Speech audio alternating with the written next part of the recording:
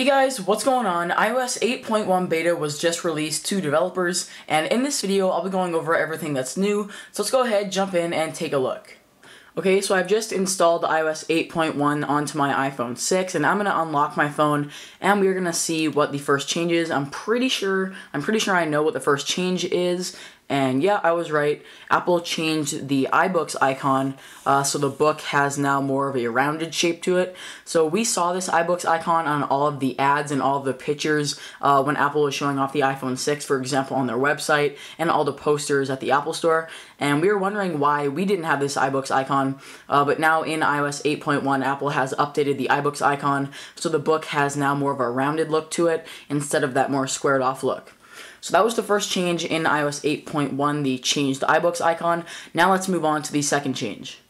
Okay, so the second change is in Notification Center, and if we scroll down to the bottom of Notification Center and click on Edit, so if you do have third-party Notification Center widgets, you can see that the app icons are a lot larger, so you can see them a lot better. So just a slight change to make the UI look a bit better, but the app icons, when you are changing your Notification Center widgets, are a bit bigger in iOS 8.1.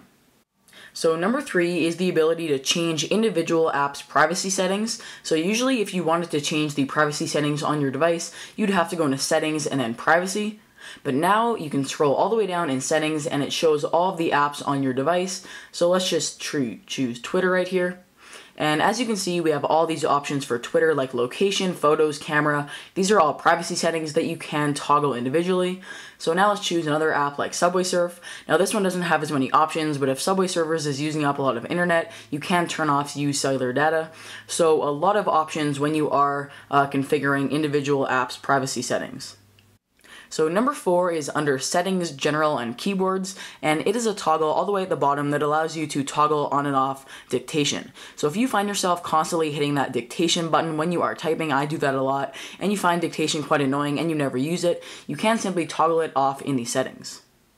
So the fifth change is the return of the camera roll. So Apple eliminated the recently added folder and they have replaced it with the camera roll. So the camera roll is all the photos and videos that have been taken on this device, and just below that is PhotoStream. Now PhotoStream is all the photos that have been uploaded to PhotoStream and that are all viewable on all your devices.